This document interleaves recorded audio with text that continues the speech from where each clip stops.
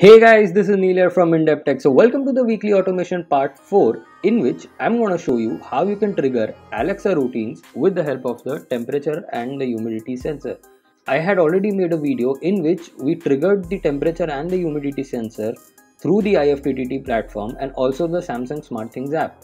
But it was not possible to directly trigger the Alexa routine, as Alexa only support contact sensors like the door or the window sensor and also the motion sensor. So today in this video I'm going to show you a way in which you don't require a Samsung Smartthings hub, and also we are not going to talk about the IFTTT platform, as you all guys know that it's a paid platform, and to trigger this through the IFTTT there's a separate subscription for the e-Link app which is $10 a year apart from the subscription of the IFTTT platform. So let's get started. So guys, in my previous video I already showed you how you can create a device handler inside the Samsung Smartthings application. So today we are going to trigger the Alexa routines using that device handler. So you have to follow the same steps which I showed you in that video. So you can just click on the I button and check that video out, and after following that process you can come back to this video and follow the steps which I show you here. So guys, as I said, we had created a device handler. So we are not going to create another device handler, but we are going to add new devices to that device handler. So just go ahead and open your browser. So just search for accounts.smartthings.com and just sign in.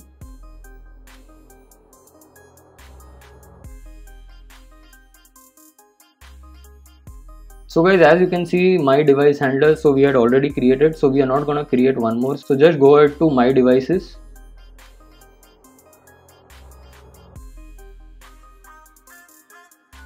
Click on new device, name. So I'm going to use it for the temperature and the humidity sensor. So I'll just type TEMP trigger.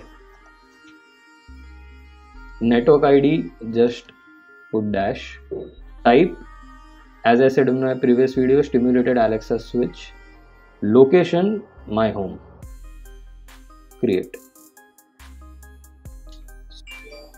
I found temp trigger from the Smartthings skill, and you can control it by saying turn off temp. So as you can see, as my Smartthings account was linked with Alexa, it identified the new device and notified us. So guys, now the new device has been created. So now you need to go ahead and open the Samsung Smartthings app. So today we are going to control my air condition, which is linked with the IR Blaster, and the partnered application for the IR Blaster is the SmartLife app. So guys, the temperature and the humidity sensor which I have is from the SONOFF, and the partnered application is the e-Link app. So I had already integrated the e-Link app with the Samsung Smartthings account. So as you can see, the door sensor has been synced, and also the temperature sensor. And also here I don't have a Samsung Smartthings hub. This is purely based on the application, so I won't be able to integrate the motion sensor and the smart button here. But as you all guys know, Alexa is able to trigger Alexa routines with the help of the motion sensor, but the smart switch is a problem. So I'm working on it, how you can trigger Alexa routines with the help of the smart switch without any Samsung Smartthings hub and also without the IFTTT platform. So guys, first you need to create an automation inside the Samsung Smartthings app. So click on automation. Click on the plus icon, add automation. If so, I want that if my temperature increases by 32 degrees, my air conditioning should switch on. So device status, just temperature equal or above. I'll go for 32. Done. Then control device, temperature trigger, next, turn on, done, save. So guys, now the automation has been created here. So we need to go ahead and open the Alexa app, more, routines.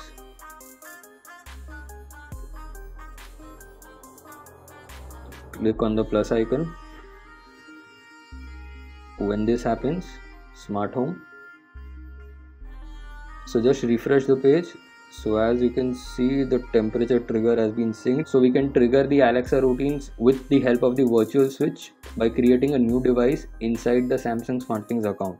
So open means on, So click on next. So we had created an automation that when the temperature increases by 33 degrees, my contact sensor will switch on or open. So add actions, customize. I want Alexa to tell me the studio temperature, so I'll just go ahead and say what's my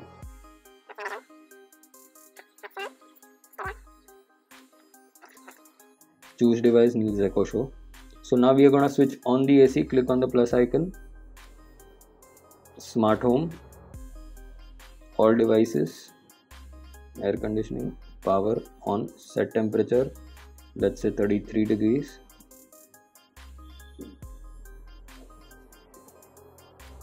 Save. So guys, now let us go ahead and see if this automation works. So we'll just go ahead and open the Samsung Smartthings app to check the temperature.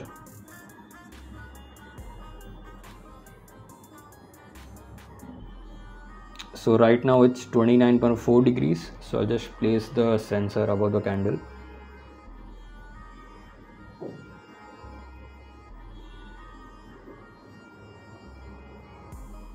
(29.4 degrees), 33.6. The studio temperature is 33.6 degrees. And it switched on my AC also.